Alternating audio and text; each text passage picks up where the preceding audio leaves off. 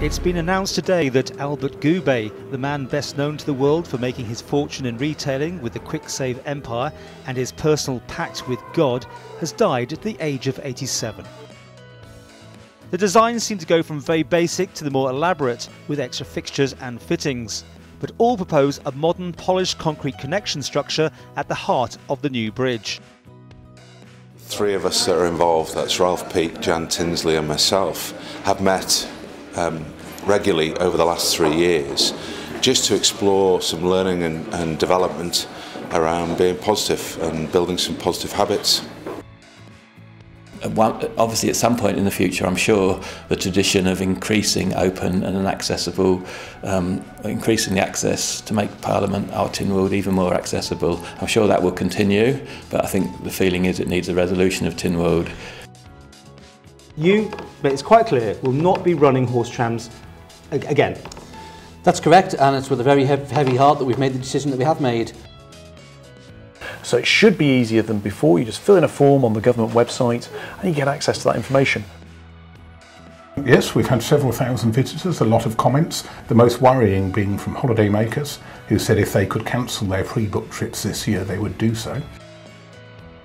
This is fantastic. We are so excited to be here and so thrilled that we can finally stand in the fruits of everybody's labours and everybody's generosity. It's fantastic. As far as e-gaming is concerned, this is the event that everybody comes to. It's the biggest one in Europe, probably the second biggest one in the world. And as you said, anyone that wants to do anything in e-gaming will be at this show. Listen, I want a say in a referendum on our membership of the EU. It's very complex. You don't get prisons like this in the UK. You deal with large numbers, but we have female prisoners, male, young people, adults, convicted, unconvicted. You don't deal with that complexity in the UK. We saw these great pictures, you know, the look with a new unit, and there were going to be pods outside for the students to live in. Is that still happening? No, none of that's happening. This main building that we're in here now will be refurbished as it stands, so there'll be no structural alteration to this building. Carpet's going down, furniture going to go in shortly, so yeah. Is it hit your expectations? I think it's better. I think it's better really. I mean, we've put a lot of thought and effort into it, and you know, be very discerning on what we choose. Well, the amendments that Mr. Houghton have tabled, we feel are extremely dangerous and very, very irresponsible.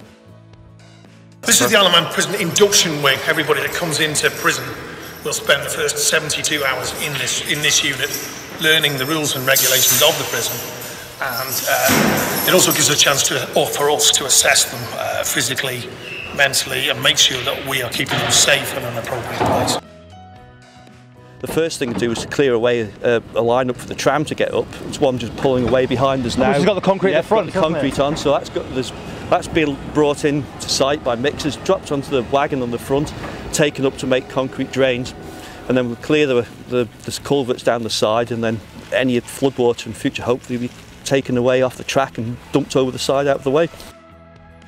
There will be changes to the way in which they operate. It won't be run quite the same as the way in which Douglas Borough Council ran them, but it will be operated through our Heritage Railways through the Public Transport Division. Very interesting, and it's gone really fast. I mean, I can't believe it's 5 years already. We will do everything we can to invest in trying to improve safety over the course of the term, but really for us it's about developing the event delivery around that. In addition to the ageing population that I think everybody knows about, there is clear evidence now that the population has been declining over these last 2 years.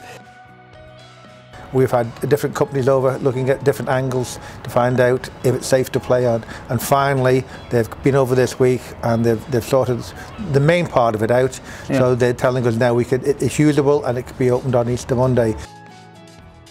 Well, it's been an eventful sailing for the Manannan. It's here in Douglas tonight, but as it came in, apparently some sort of failure of the engines, according to some eyewitnesses we've been talking to, and it actually collided with the Victoria Pier. We've got these close-ups here, and you can see the outside part of the catamaran. There's definitely quite large damage. Reports there that centre section, which is looking very white in these pictures, that is quite a severe bang as well. And I turned up to see the Treasury Minister today, and he advises me that my position at the Post Office is no more. You can see now, this is what we can see of the car itself, number 3, the tram, and it's all covered up in tarpaulin. Quite a few people up there are still picking up parts of that tram. The Isle of Man is not in the crosshairs on this. The whole debate clearly though is about the use of offshore facilities, initially through Panama, but it'll broaden out into other areas. Yes, there's one beacon being lit on the island, which is here, and then the Civil Defence are shining a light from the top of Snow Fell. The problems that we had with the report that was delivered by the government, the proposals delivered by the government, contained serious flaws in terms of the amount and level of funding that was required from the public, from the taxpayer. Well, it's taken a few years to convince the government that we really are serious. The point is that the government has always felt that things have to be done professionally from people across. You know, turnkey operation to repair something. And they've all been talking about millions of pounds to do it. And we've recognised that it's nowhere near that, but we do need money. Yeah. Definitely need money. So, as from Friday afternoon, sometime before 5 o'clock is the plan, there will be a system of two-way traffic for cars and motorbikes. Pedestrians will still have to use the temporary footbridge. The cars going this way, so they're heading from Douglas to Ramsey, have the priority. But cars can go the other way, but obviously it's one lane only. Thank you, Dean Stadora, for your kind words of welcome and of encouragement. Diana and I are delighted that your island recommended to the Queen that we be given the role of Her Majesty's new Lieutenant Governor and spouse. And yeah, it's been fantastic, absolutely amazing weather. And I think the good thing is we're just, all the elements that we've planned and considered, we feel are kind of a right for what we're seeing here. So just a big focus around non-race entertainment, and that's really what we're going to be looking at. Yes, this is a curveball. It's not something government normally do. We were looking to replace Glenside and build a 60-bed unit there. We became aware of a all singing, all dancing, purpose-built 68-bed nursing home unit which had been built, which was going to be ready probably by the end of September, and it just made economic sense to see what would it cost for us to buy it as opposed to build our own one.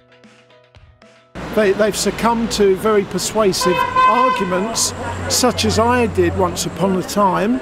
I haven't always been pro-life, but until such time I stopped to think about things, and I came to a realisation that young people were being murdered in the womb. And the fact is that our current restrictive laws are forcing women into that option because those that don't have the money to go across and pay for an abortion are having to take matters into their own hands.